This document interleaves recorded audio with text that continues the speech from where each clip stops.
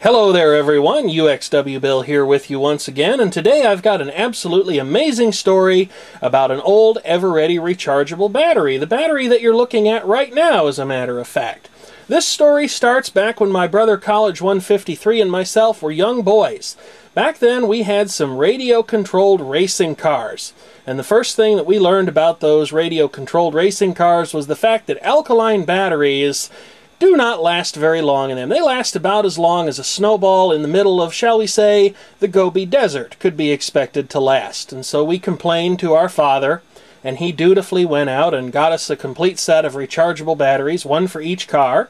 He also got us a plug-in charger. And while it took between 7 to 10 hours for those batteries to charge completely, oh, they were such a revelation compared to the miserable runtime of the alkaline batteries. As you can imagine, these rechargeable batteries were worked hard, and most of them died. Well, a couple of months ago, my mother, father, the key keeper, and myself were cleaning out an old key tray, and what should we find in it but this old, from the early 1990s, about 1991, 92, somewhere in there I'd guess, Eveready rechargeable battery. So this battery is, at this point, over 20 years old. And I figured that as crusty as it happened to look, because there was a little bit of green growth around the positive terminal, and the back terminal didn't really give much of anything away, but even then, I figured there's no way this battery can be good, because nickel cadmium and other rechargeable battery chemistries don't take kindly to being allowed to sit for years and left in an uncharged condition.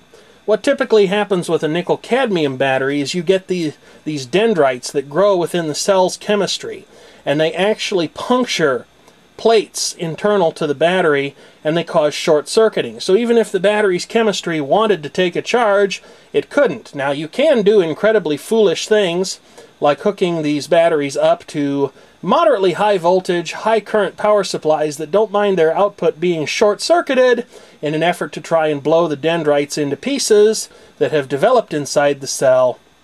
But most of the time, it's a losing proposition. When these batteries develop an internal short, or they get some age on them, by and large, they are simply just done. Well, for grins and giggles, I went ahead and I stuck this battery into a charger.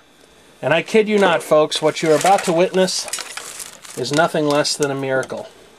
This battery was charged probably somewhere in the neighborhood of, I'd guess about a month, maybe 2 months ago. I'm not sure if we can get this up to where the camcorder can see it.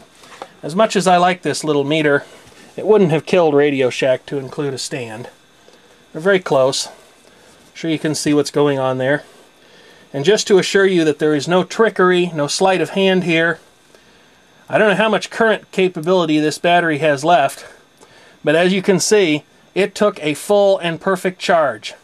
I would imagine that its current handling capability has diminished somewhat, but hey, for a battery that's over 20 years old, and should certainly be dead by now, it's done amazingly well.